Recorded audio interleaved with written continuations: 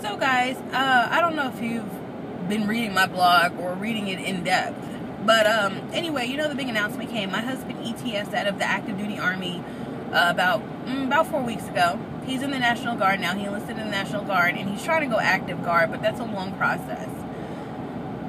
So, you know, a few people that noticed had emailed me and asked me, because I guess their husbands are ETSing too, how do I like the transition? Well, quite honestly, I'll plan on going more in detail about the ETS itself. I have to say the transition for me was a little bit hard, feeling like, oh, I'm not part of the military family. But then I thought about the wife who wrote that article about National Guard wives not being real wives. And I was like, you know what? If the people who read me are true to what they say, then they won't even have a problem with me remaining Army Wife 101. What I will say is this, though. I feel like I've never really left the Army life simply because I live in Fort Bragg. I mean, you can't get away from it. I live off post. I live in Fort Bragg stretches like 5 different towns, literally. You can't get away from Fort Bragg here. The neighborhood I live in is all military, retired military, and civilians that work on post, literally.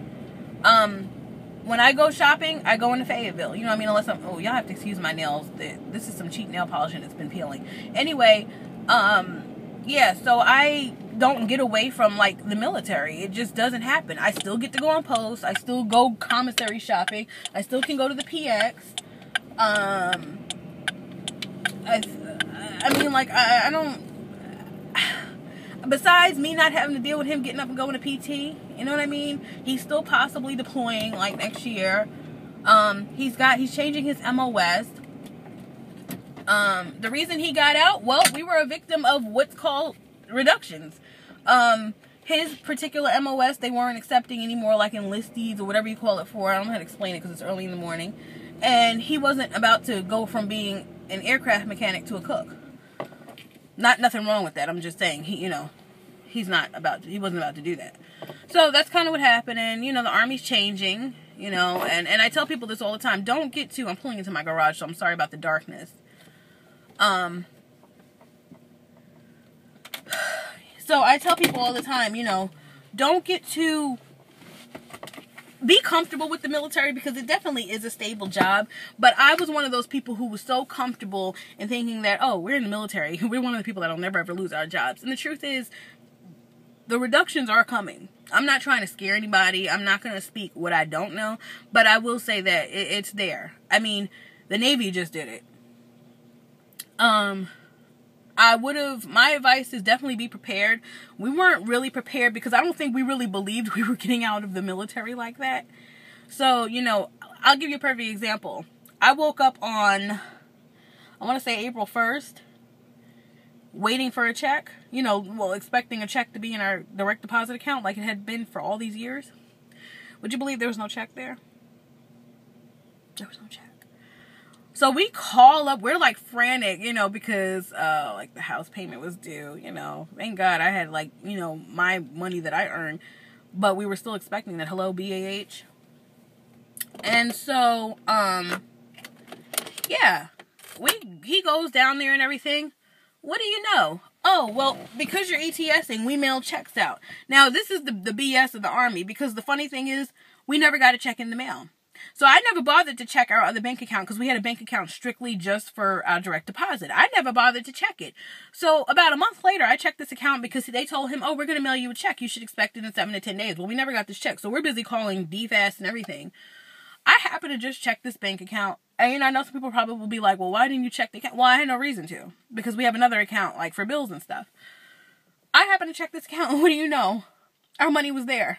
Like, sitting for like the last 2 or 3 weeks, but I didn't know. So that just goes to show you how unorganized they are, because they're telling us we're going to get a check mailed, and all this time that check was sitting in a bank account. So it's just silly stuff like that. I mean, the transition for me, I mean, unless you're from, like, you know, you're in Fort Hood, Texas, and you're moving to the backwoods of I don't know where. For me, it's no transition because my husband is from Fort Bragg. This is like the area he's from. So, and he's still National Guard, so it's still going to kind of feel like you're military almost, besides the fact that he doesn't have to get up and go to the military every day. So you're probably wondering, well, okay, so if he's not military every day, what does he do? Well, my husband, you know, and this is the other thing, utilizing the veterans program. So my husband said, you know what? yeah, he wants a civilian job and he wants to work on post, but it's kind of hard to do all that stuff, especially because they don't hire quickly. And unless you have this amazing savings, you need a job quick. So what he did in our particular case, what worked for us, was he, what did he do? He used his GI Bill, some of it anyway, and he went to truck driving school. And he got his CDL license. It took 4 weeks. It was completely paid for. It was like a $5,000 course, which is probably, to me, expensive, but it was paid for. And then what happened was he got hired by a company called TMC. Really great company, really selective company. He wanted to not just go be a truck driver, but he wanted to get chosen by the right truck company. And to me, this is almost like, I almost feel sad. This is actually harder than a deployment for me, almost. And I'll tell you why. Because with the deployment, yes, it's long and it's drawn out. But when he does come home, at least he's home for like a year or two. Besides the long days at work sometimes, you do get to see your husband every day, depending on what his MOS is.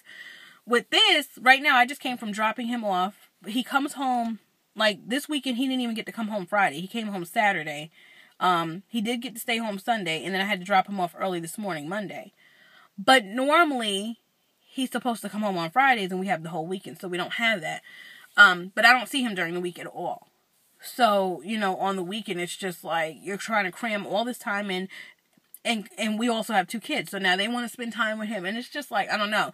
And because I was part of the whole, military wife thing, I'm like, damn, I really don't have a right to be upset, that my husband's gone all week when you have wives whose husbands are deployed, so I'm battling that whole, like, you don't need to be upset, it's not that serious.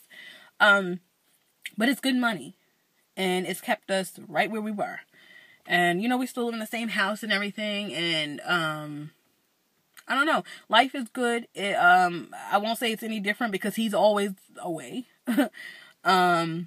So, I mean, it's not like he's home anymore. But, you have to do what you have to do to survive. The military, whether people say we make enough money or we don't make enough money, the truth is that we were comfortable. And we wanted to, keep that lifestyle or go a little bit higher. So, that's what that is. But I'll be talking more about it. I had to come to grips with the whole ETS thing and decide how I was going to do this, but I'm still Army Wife 101. I still get to utilize military discounts and all that stuff, and I'll be putting them on here, and I'll be talking about my past experiences as a military life, as well as having you share some of yours. So continue to visit me at armywife101.com, and for more of my non-military related life, visit me at randomnista, that's RANDOM Nista, NISTA.com. See you soon.